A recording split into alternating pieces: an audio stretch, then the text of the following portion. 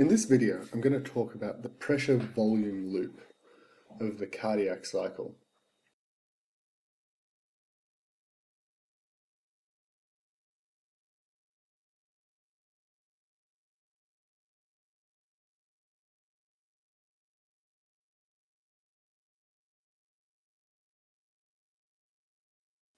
So the pressure-volume loop relates to the pressure and the volume of blood within the left ventricle. So I'll just draw out an example of a heart here with the valves and the inlets and outlets. And here's the right atrium, the right ventricle, the left atrium and the left ventricle. And blood flows through these four chambers, kind of like this, going via the lungs from the right ventricle to the left atrium. Now we're going to concentrate on the left ventricle. So I'm going to draw up a more schematic version of the left ventricle here.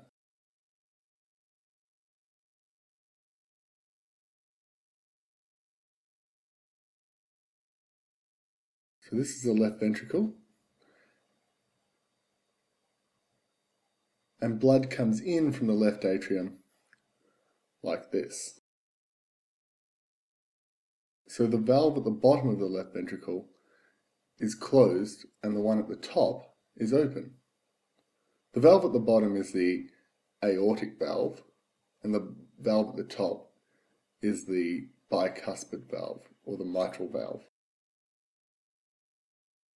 So we're going to map on a graph the pressure of the left ventricle versus the volume of the left ventricle. Now this graph can be a bit confusing because it doesn't have a time axis.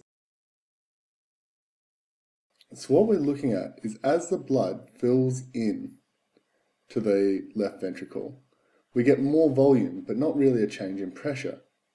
So I'll label this 1. The pressure goes up a little bit as it starts to fill.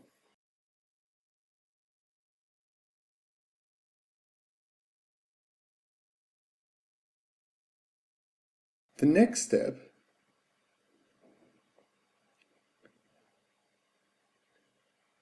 is the closure of the mitral valve. And so the left ventricle is full of blood here, but both valves are closed.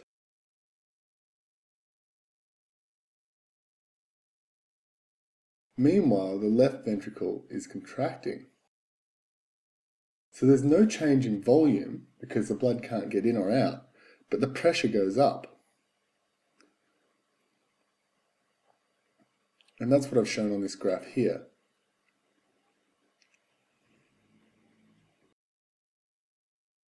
The next step is the opening of the aortic valve.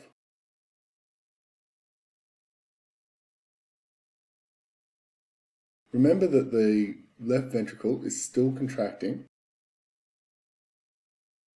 so the pressure still goes up a little bit, but the volume starts to go down. So on my pressure volume curve, I'll show less volume and more pressure, until even the pressure starts to level off.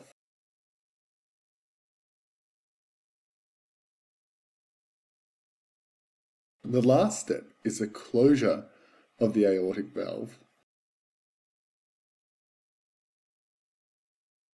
and the relaxation of the left ventricle.